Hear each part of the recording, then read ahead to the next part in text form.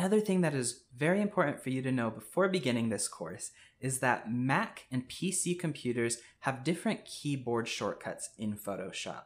And when you're using Photoshop, a keyboard shortcut is a way that you can press something on your keyboard and it'll save you a few clicks.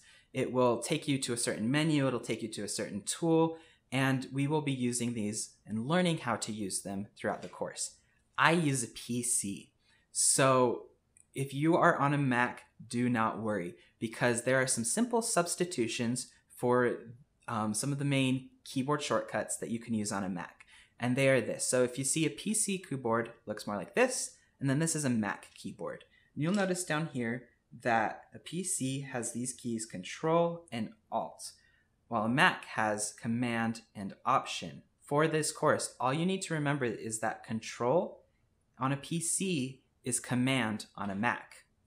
Alt on a PC is Option on a Mac. So remember this as you move forward so that you're not too lost when you're following me along as we start working in Photoshop. All you have to do is substitute Control for Command and Alt for Option, and you can use the keyboard shortcuts in the exact same way.